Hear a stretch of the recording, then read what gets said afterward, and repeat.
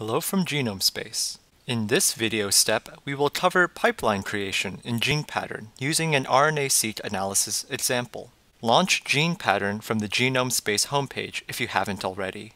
Hover your cursor over the Modules and Pipelines menu and click on New Pipeline.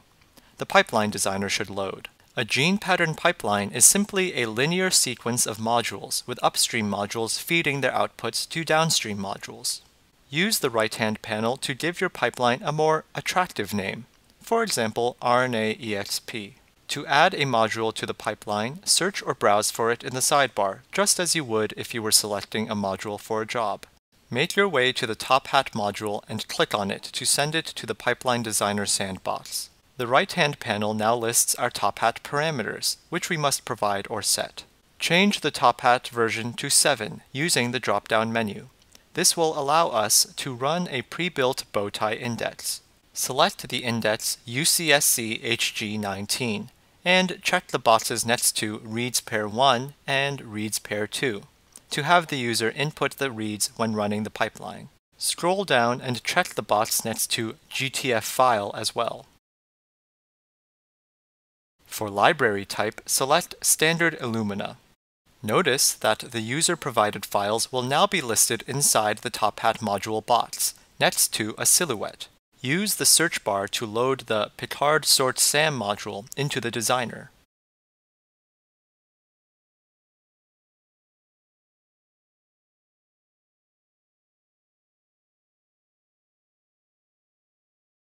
Edit the output format parameter and change it to BAM. Next, connect the two modules by clicking and dragging the out arrow at the bottom of the TopHat box to the input arrow at the top of the Picard Sort SAM box. The TopHat module will now send its output file to the Picard Sort SAM module, which will interpret it as its input file. Use the drop-down menu on the Picard Sort SAM box to change the output format to BAM. Our third pipeline component will be the cufflinks module. Add it in the same way as the other modules.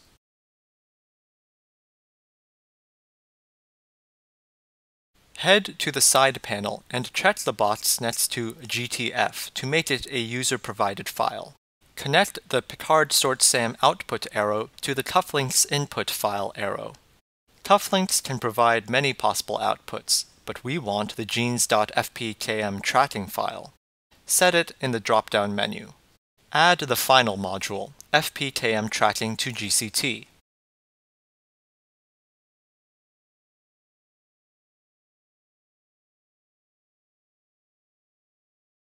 Connect the cufflinks output to the input for our newest module. Our pipeline is complete.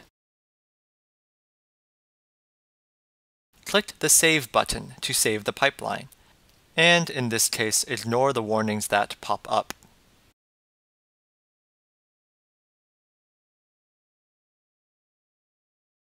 Click Run Pipeline to see your new pipeline's run page.